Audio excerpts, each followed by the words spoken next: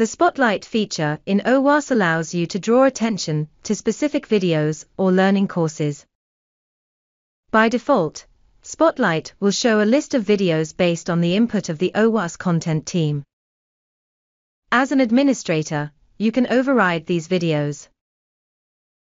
To do this, log in with your administrator account and click on the tab Spotlight in the black admin bar.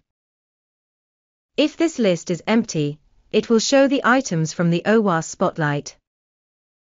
Click on Add to Spotlight to add your own items. You can search for any item here.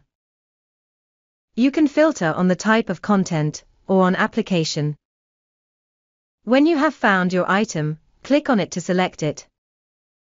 In the next window, you can select a start and end date for the item. These determine during which period the item will be visible. Click on Save to save your changes. You can add a maximum of 8 items to the list. If you need to change something, you can click on the pencil icon next to the item. You can also delete the item with the recycle bin icon.